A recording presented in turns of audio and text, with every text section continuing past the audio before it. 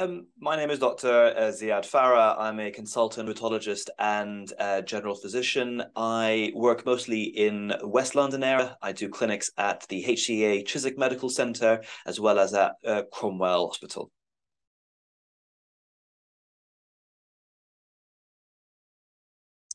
All of our tendons and ligaments have little cushions of fluid between them. These are called bursa. They work to lubricate the area while the tendons move. If you like, without the bursa between the tendons moving in opposite directions and rub against each other. So this keeps the movement flexible and smooth.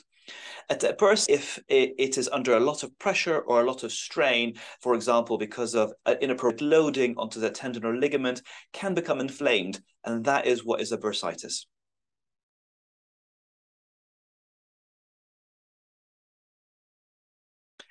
A bursitis can cause a lot of quite unpleasant symptoms, actually. The main thing really a patient's complain of is pain. The other main symptom is stiffness. If you'd imagine the bursa is there to lubricate the movement of the tendons. So if it is inflamed, then this can cause catching sensation, it can cause pain on movement, and it can cause reduction in movement. The most particular, common area where I see bursitis is usually the shoulder or the hip, and that can make movements in these areas quite difficult. It can have a significant impact on usual daily activities.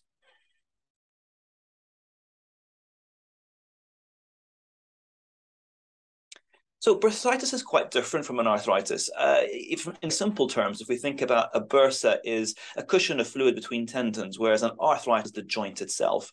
So they're in different places, for example. So whilst an arthritis, if you have an inflamed joint or an abnormal joint, this can lead to pain in movement in all different planes, whether it is you're moving the joint yourself or if I, as your doctor, is moving your joint for you. Whereas with a bursitis, it'll be the movements that you try to do yourself. But if I, for example, were to examine, say, for example, you had a shoulder problem, I moved your arm for you, it would be less painful. And that's because the bursa is more involved in active movements in the joints.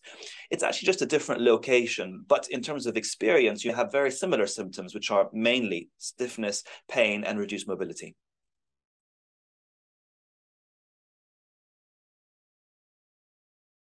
Yeah.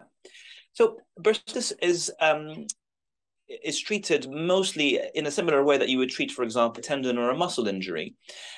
In simple terms, to begin with, you'd start with conservative measures, whether it's applying ice if it happens quite quickly after a certain exercise program, resting it, and simple anti-inflammatories, whether it's ibuprofen, paracetamol, over-the-counter remedies.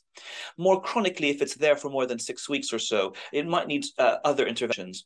Steroid injection under ultrasound guidance is something that I often recommend, but understanding that the bursa became inflamed to begin with because of a mechanical problem, an issue with how the joint works and how the tendons are working, means that the main way of treating bursitis is with physiotherapy.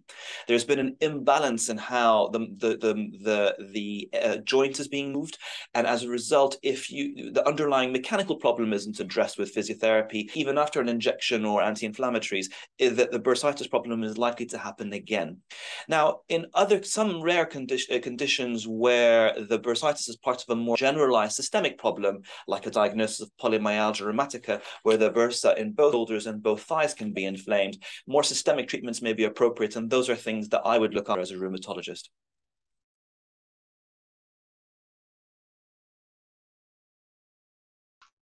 So, as alluded to before, because bursitis is mostly because of a mechanical imbalance or an abnormality in how the joint moves, unless the original problem is addressed, it is likely to happen again. So, for example, with trochanteric bursitis, which is the bursa at the outside part of the hip, unless it often happens in patients who may have, for example, lower back problems or knee problems, and as a result of that, are not moving correctly on their legs.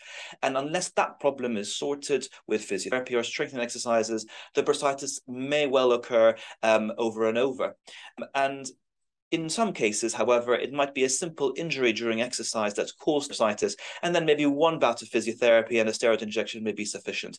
But in general, I think unless the underlying problem is not addressed, it may continue to be a problem.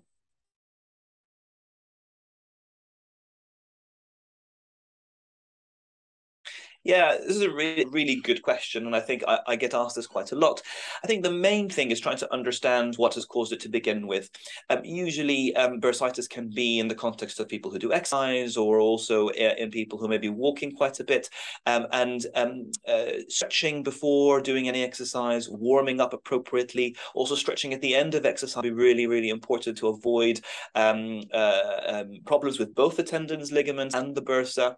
But also understanding that when you have a bursitis, it's important to only gradually build up the exercise and not to overload the joints inappropriately very quickly, because if you imagine the area is recovering from a recent bursitis episode, then overloading when it's too early may cause the problem all over again. So listening to your body, understanding when it's healing and recovering, and building things slowly.